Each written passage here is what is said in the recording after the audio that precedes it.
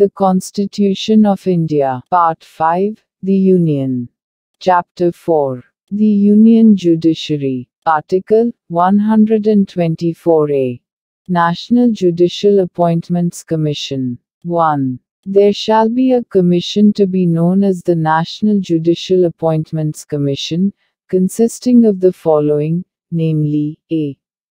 The Chief Justice of India, Chairperson, ex officio. b. 2 other senior judges of the Supreme Court, next to the Chief Justice of India, members, ex officio. c. The Union Minister, in charge of law and justice, member, ex officio. d.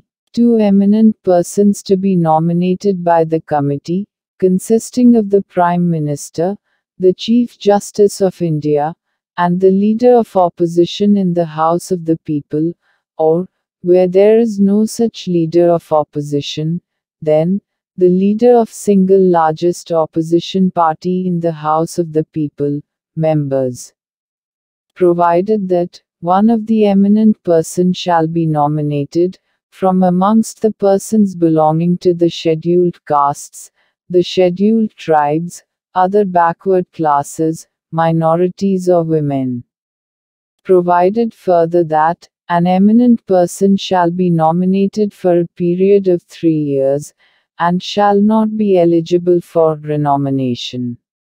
2. No act, or proceedings of the National Judicial Appointments Commission, shall be questioned, or be invalidated, merely on the ground of the existence of any vacancy, or defect in the constitution of the Commission.